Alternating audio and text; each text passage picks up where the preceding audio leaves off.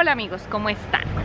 El día de hoy vamos a ir al supermercado porque ya se me acabaron algunas cosas y voy a aprovechar para grabarles un poquito cómo está la situación por acá.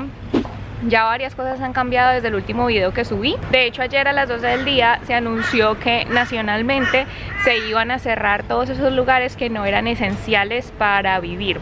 Esos lugares son como por ejemplo los gimnasios, los cinemas, los cines, los bares, las discotecas y bueno, entre otros que se los voy a dejar acá en la pantalla. Esto por ejemplo, que está acá atrás mío, es un gimnasio, que de hecho era el gimnasio al que yo venía y bueno, ya está cerrado. Por esas puertas de allá vamos a encontrar un supermercado, que es donde yo usualmente compro las cosas de mi casa, y pues vamos a ver cómo está la situación, porque pues para nadie es un secreto que alrededor del mundo faltan muchísimas cosas, como lo son el papel higiénico, alimentos no perecederos, congelados, etc, etc, etc. Pero desde hace unos días en Australia están regulando esos alimentos que se están acabando rápidamente. Algunos de esos alimentos los pueden comprar en pares, otros solamente pueden comprar uno. Entonces vamos a ver qué encontramos y qué no encontramos.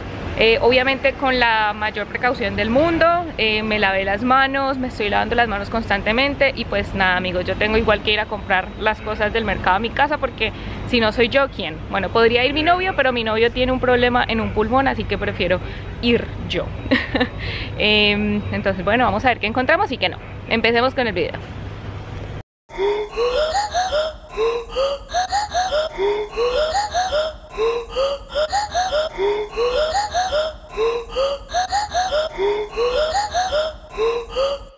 Yo voy a tomar uno de estos de acá, pero mi primera parada es esta parada. Acá te regalan como pañitos para limpiar el carrito. Luego de eso agarro una para limpiarme mis manos. Bueno, en cuestiones de frutas y verduras encontramos prácticamente todo lleno. Yo acá me compré unas manzanitas. Hace unas semanas que vine a comprar comida, no había nada de carnes ni de pollo, entonces me tocó comprar puro pescado, pero acabo de ver que ya hay carne y es porque la están regulando. La carne molida, por ejemplo, solamente pueden comprar 2 paqueticos de estos de acá, 2 paqueticos. Y no solamente es con la carne, sino también con estos otros alimentos no perecederos que también los están regulando para que todos podamos comprar. ¡Ey, qué emocionante! En serio, cuando vine la última vez todo esto de acá estaba vacío, todo estaba vacío. Lo único que quedaba eran como corazoncitos de pollo y pues como las menudencias. De resto vacío. Ahora ya hay más cosas para poder comprar. ¡Qué bueno! Recuerdo la vez pasada que vine y que no encontré nada de carnes. Lo único que había eran pescados congelados y eso fue lo que compré. Y compré un salmón congelado. Lo hice hoy de hecho para almorzar y estaba delicioso, así que creo que voy a comprar de estos. Pero buenísimo, probé algo diferente en momento de crisis cuando no estaba encontrando nada en el supermercado y me encantó.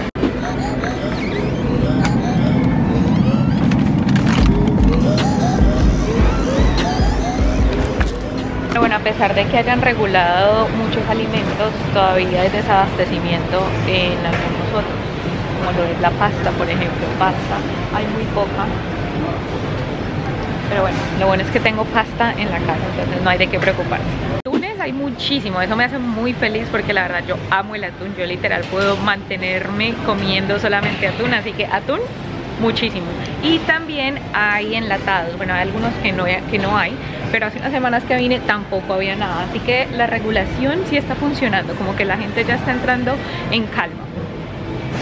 ¡Qué bien! Y ahora se pueden encontrar más cosas. ¡Ay, qué bien! Encontré lentejitas. Tenía muchas ganas de comer lentejitas. Que me voy a llevar unita. Miren, el área de noodles también está prácticamente vacío. Como que quedan algunas marcas y algunas cosas de esto, pero vacío. ¡Wow! Es que como es tan barato, la gente me imagino que lo compra, y también porque es un alimento no perecedero.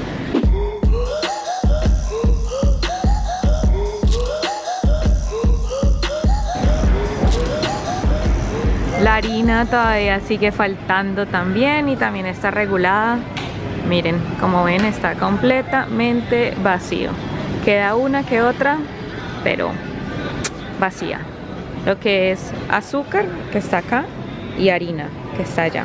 Otra cosa que era complicado encontrar hace una semana eran los huevos, y como ven todavía hay espaciecitos, como que esto usualmente cuando no teníamos esto del virus que estaba sucediendo estaba completamente lleno, nunca como que habían espacios, y ahora pues sí se ve que faltan huevitos en las neveras, pero bueno, todavía hay para los que quieran comprar. Nosotros tenemos en la casa, así que no voy a llevar. Esto sí creo que es imposible conseguir, y son los jabones para las manos o los geles antibacteriales. Creo que de todas las veces que he venido desde que empezó esto, no he encontrado en ningún lado. No hay, no hay. Tal vez sí hay, si vengo en la mañana, pero en este momento como son las 3 de la tarde, pues es como muy difícil encontrarlos. Entonces, bueno, vamos a ver la próxima semana que venga a comprar cositas, a ver si encuentro, pero por lo pronto yo no he encontrado. Lo bueno es que en la casa tenemos, así que no me preocupo por el momento, y la próxima semana que venga pues busco a ver si encuentro. Llegamos al pasillo de los productos de la limpieza y como podemos ver a los lados hay algunos productos que están agotados, como lo son los sprays para limpiar, como los bench, para limpiar las cositas, las mesas. Todo eso está acabado. Las mascarillas también de la cara, y los guantes, como vemos ahí, usualmente está lleno de guantes que son como guantes quirúrgicos, pero no hay.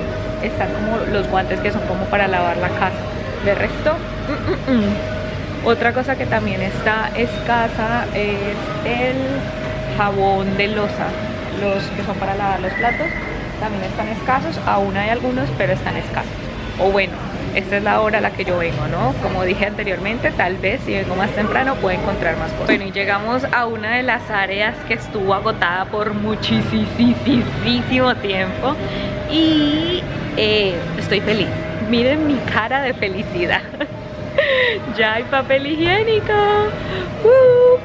Bueno, igual siempre ha habido papel higiénico, pero como les digo, depende de la hora a la que ustedes vayan a los supermercados. A veces los sacaban en la mañana y la gente se enloquecía, iba y los compraba, y ahora ya que los empezaron a regular, entonces ya hay papel higiénico, ya es fácil de encontrar. Y por transacción que se haga solamente se puede comprar un paquetico por persona, solamente un paquetico por persona. Pero bueno, qué tranquilidad saber que ya hay papel higiénico. Mentira, yo tengo en la casa todavía, entonces no estaba preocupada, pero sí sé que muchos están preocupados, porque al principio no estábamos preocupados y todo el mundo se burlaba, pero ya han pasado varias semanas y hay muchas personas que sí se les había acabado el papel higiénico. Entonces, bueno, les tengo buena noticia, ya hay papel higiénico. Miren, este es el comunicado que pusieron, y es que antes de regularlo por un solo paquete por persona, estaban disponibles 4 paquetes por persona. O sea, tú venías acá y podías comprar solamente 4 paquetes, pero no pudieron hacer eso porque igual lo implementaron y no funcionó. Entonces les tocó ya regularlo a 1 por persona, y por eso es que ahora ya hay disponibilidad de papel higiénico. ¡Tarán! Los vegetales congelados también están regulados a solamente 2 paquetes por persona, que yo solamente me voy a llevar 1. Esto es lo más rico que le puede pasar a una persona. Se llama edamame. Ay, edamame. Bueno, no enfoca. Edamame. Es japonés y, Dios mío, si ustedes tienen la posibilidad de comer esto, cómanlo. Pizzas congeladas, también faltan algunas por ahí. Y miren, tan curioso, el área de los helados también está prácticamente vacía. La verdad es que si yo fuera a entrar en una cuarentena, o si yo fuera a quedarme en la casa por mucho tiempo, lo último que pensaría en comprar sería helado. No sé ustedes, yo pensaría en comprar, entiendo, digamos, el pollo, las verduras y todo eso, pero el helado, no. Listo, ya compramos lo que necesitábamos. Literal, acabé de pagar. Pagué y fui y entré otra vez por una de esas toallitas para lavarme las manos, bueno, para limpiarme las manos. Limpié mis manos, mi celular y mi cámara, y ya a volver al hogar.